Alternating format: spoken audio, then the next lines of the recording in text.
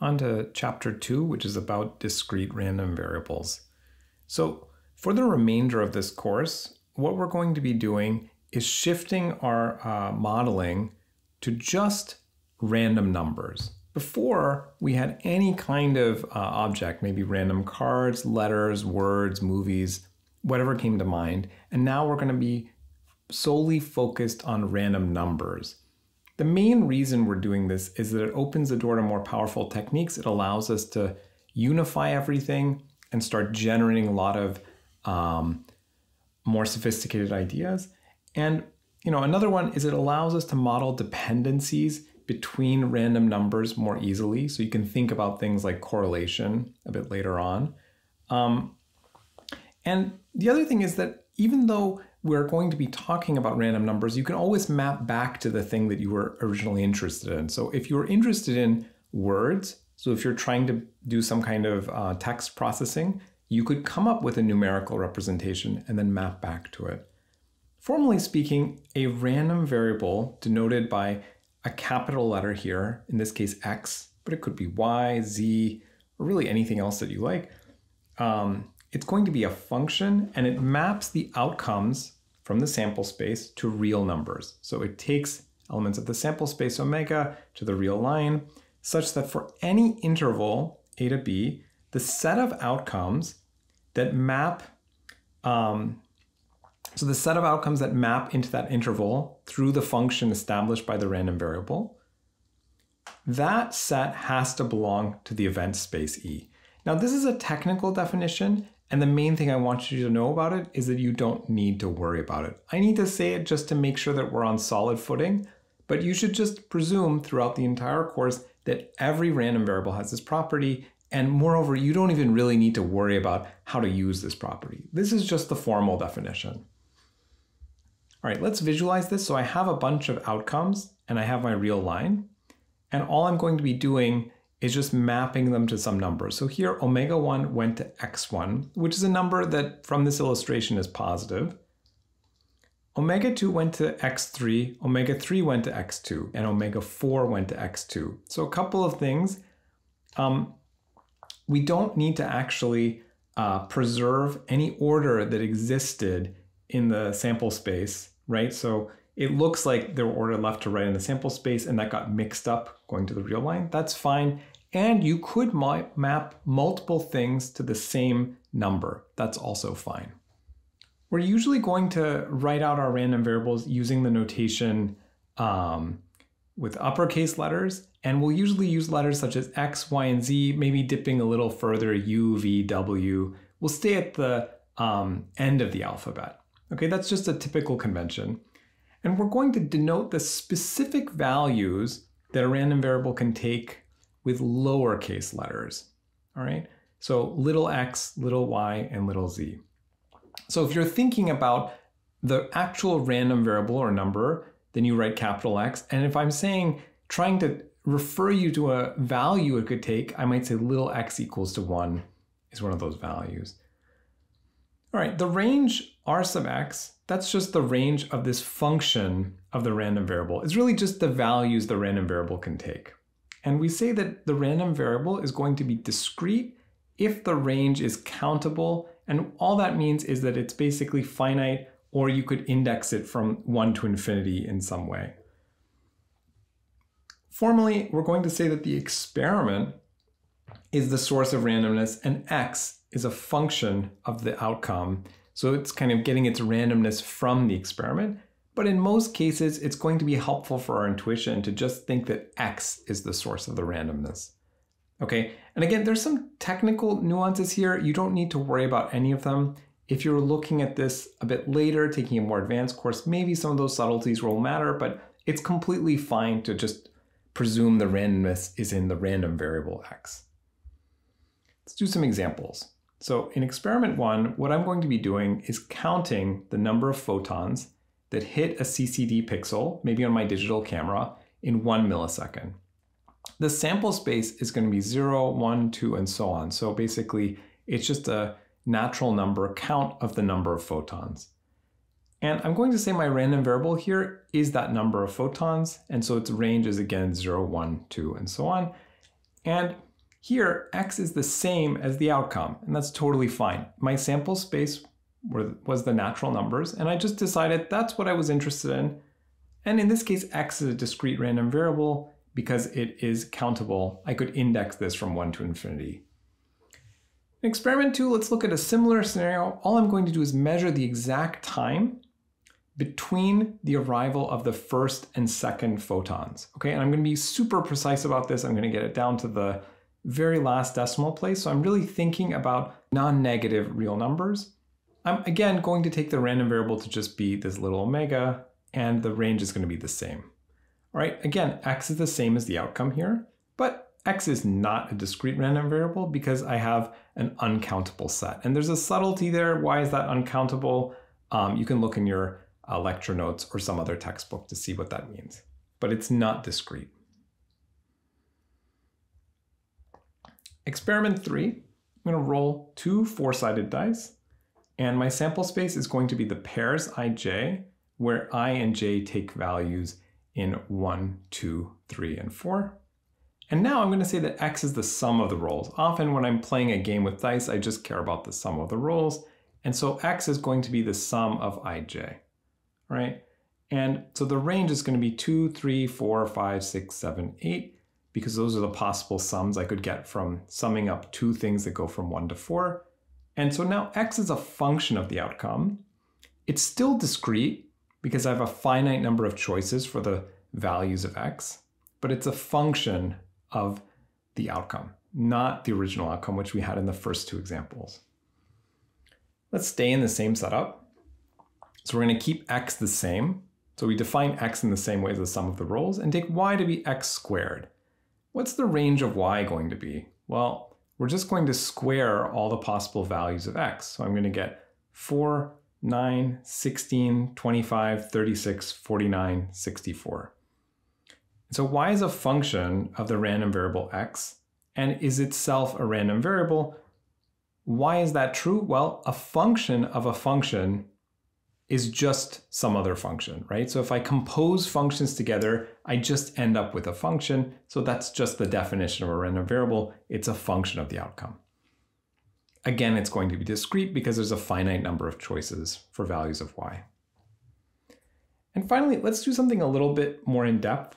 So in this experiment, I'm asking a fellow student about their letter grade in a particular class. And we're going to just assume that there are 5 possible letter grades, A, B, C, D, and F. Okay, so no pluses and minuses just to keep this simple. And so this random variable x is going to map A to 4, B to 3, C to 2, D to 1, and F to 0, right? And so the range is just 0, 1, 2, 3, 4. And these are grade points, right? So x is mapping these letters to real numbers. And this is a useful thing to do because sometimes we want to compute things like the grade point average, okay? So if I was just working with the letter grades and I told you that my grade point average was AB-ish, okay, that kind of gives you an idea, but it doesn't capture it as precisely as the grade point average, which gives you a really good intuition for how many A's, B's, and C's you're going to see and what kind of mixture, right? So that's why we like to do things like that, because we can compute averages, we can look at other statistics, so it's a very nice thing to do. Again, it's discrete, there's a finite range, and I can visualize this by just putting A, B, C, D, and F abstractly in the sample space and mapping them to the real line, like I said, A to 4, B to 3, C to 2, F to 0, and D to 1, okay? So this is a more in-depth example. All right, so the main concept we're going to be using with discrete random variables is the probability mass function, the PMF. Formally, the probability mass function, or PMF, is written P sub x, so that's big X if you're interested, and then I put in little x, that's the thing I'm plugging in, the possible values I'm plugging in. This is a function whose input is a possible value, x in the range of the random variable x, okay? And its its output is the probability that x assumes this value. All right, so what I'm doing is I'm taking this function, I'm plugging in x, and then what it's doing is it's calculating the probability of all of the outcomes that actually map to that value, little x. So I take the outcomes, little omega, I plug them into my random variable, I see if they land up on little x, and I take all of those together as a set and I compute their probability. Now this is kind of involved. So what we usually do is we write the shorthand notation, just x is equal to x, and I often drop the brackets. The brackets are there so I know that this is really standing in for a set, and then I often drop the brackets because it's just annoying to keep around. So this last thing is what we're going to be using most frequently. So the notation, just probability of big X is equal to little x, that's what we're going to use most of the time. And it's just important to remember that behind the scenes, the probabilities are assigned to the events, which are sets, and these are subsets of the sample space in the beginning, okay? But it's really the most convenient to just talk about the probability of the random thing, capital X, taking a value, little x, and then working out what that is. It's going to be more clear through an example. So we'll go back to experiment 3. What we were doing there was rolling 2 4-sided dice, and all the outcomes were equally likely, and we just looked at the sum of the rolls. So what we had was the sample space, the pairs ij, which took values in 1, 2, 3, 4. We took their sum. We ended up with the range 2 through 8.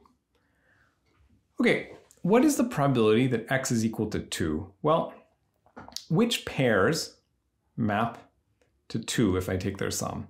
It's only 1, 1. So I calculate the probability of 1, 1, and that's going to be 1 over 16. The reason it's 1 over 16 is that there are 16 possible pairs because I have 4 choices for each dice, so 4 times 4 is 16. And we said all outcomes are equally likely. This is 1 out of those 16 outcomes, so the probability is 1 in 16. Okay, what's the probability that x is equal to 3? Well, there are 2 pairs, 1 and 2, and then 2 and 1. Those both map to 3 if I take their sum. And so there are 2 of them out of 16, and that's going to be 1/8. What about the probability that x is 4? Well, what sums to 4? I'm going to have 1, 3, 2, 2, and then 3, 1. And this 3 out of 16 is the probability. What about 5? I'm going to have 1, 4, 2, 3, 3, 2, 4, 1, and that is going to be 4 out of 16 or 1/4. And now we're going to be going back down. So the probability of seeing 6 as the sum, there I'm going to see 2, 4, 3, 3, or 4, 2. So that's 3 things, 3 out of 16. Probability of x is equal to 7. That's going to be 3, 4, or 4, 3. That's 2 things, so probability is 1 out of 8. And finally for 8, I just left with 4, 4. That's going to be 1 over 16. Okay, so we calculated the PMF. It was a little bit annoying. And honestly, if you're working out your own problems, you don't need to write it out in this much detail. I'm just doing this to be clear for you as a long example. All right. There are 3 useful ways for us to write out a PMF. Okay, and each of them is useful in different contexts. You should just pick what works best for you. The first one is I can write it as a case-by-case formula. So what I'm going to do in this case is I'm going to write P of x could be equal to 1 over 16. That happens when x is 2 or 8. 1 over 8 happens when it's 3 or 7. 3 over 16 when it's 4 or 6. And 1 over 4 when it's 5. Okay, so all I did is I took these values from the left-hand side. I figured out which ones were shared, and I just wrote that out as a case-by-case formula. The next thing is a plot. So the plot lets us see things like symmetries. So here I'm going to write on the x-axis just x. I'm going to take the values 2 through 8 and just put them down. And I'm going to just start plotting this PMF. Okay, its values are 1 in 16, 1 in 8, 3 in 16, 1 in 4. So I go up, right? So I'm ascending and then descending, and I can see that this is a very nice symmetric PMF centered at 5. Okay, and maybe that was a little harder to see from the case-by-case formula. And the third way that you might see it written, which is more helpful in some more involved scenarios, but here I just write it as a table. So I write 2, 3, 4, 5, 6, 7, 8, and then just fill in the values in this table. And it's just good to see this because we're going to use this a little bit more later on. And this is a simple example to get familiar with it. So I just fill in the values of the table. Okay, so 3 useful ways to write out a PMF. And again, in a simple scenario like this, you should feel comfortable eventually just writing out the formula directly if you think you can see it just from the setup. And if you need to work out some details, you can also do that. What are some basic properties of a PMF? Well, they're just the properties that we learn from probability. So the first one is that you can't have negative values. So non-negativity tells us that the PMF has to be greater than or equal to 0 at every point. Then we also know that the PMF has to sum to 1. That is normalization. All right, so we know that probability has to sum to 1. So if I add up all the values in the range of x, and I plug them into this PMF formula, I know I should be getting 1. What if I plug in a value that's not in the range? Well, that is by default 0. Usually we don't even bother to write it, but let's say the range just had a couple of values and you plugged in another value, you can just interpret that as 0. Okay, and finally, for any event that's a subset of the range, the probability that x, this random number, falls into that set B is, sometimes we write it like this, probability of x in B. Sometimes we write it as probability of this set x in B, right?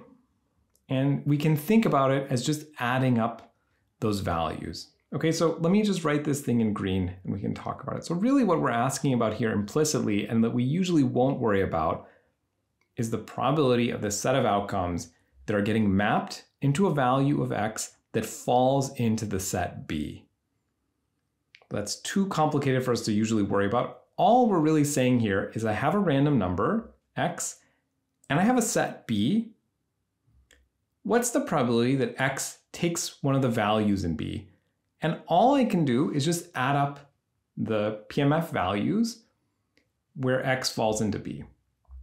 I don't need to worry about overlaps, and that's a really nice thing about random variables. Before, we had to make sure that things were mutually exclusive, but values of a random variable are automatically mutually exclusive, right? So if I have 1 and 2 as possible values, those don't overlap. So I don't even need to worry about mutual exclusivity. That's automatically given. I just get to add up their values.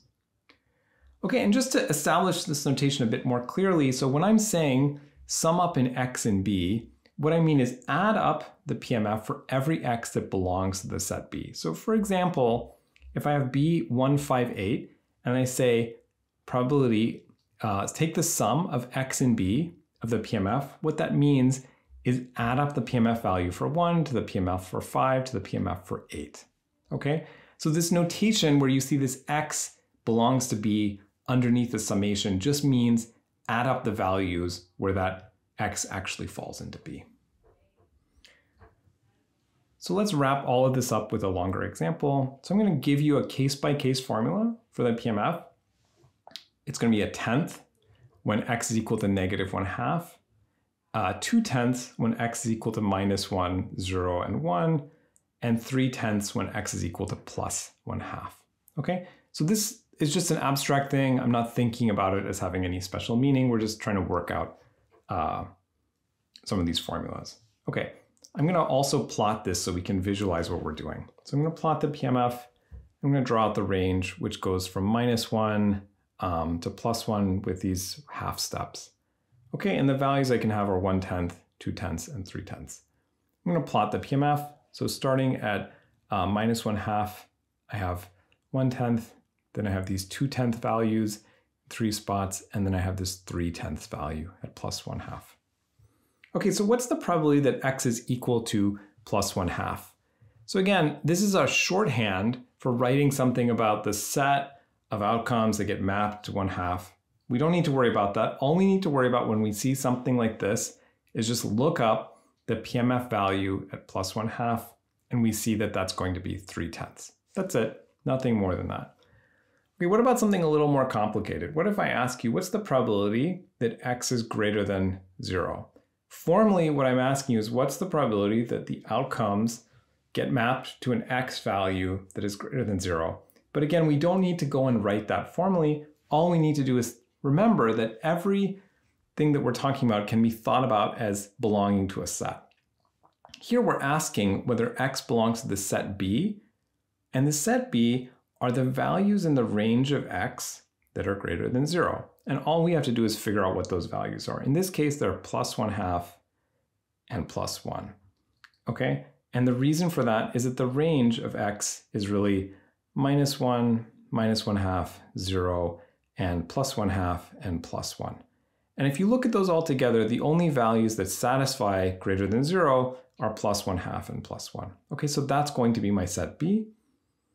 So I use this additivity formula. So I sum up x and b, the PMF values, and here they are on this PMF. So all I'm doing is adding up the probability at 1/2 with the probability at 1, and I'm seeing 3/10 plus 2/10.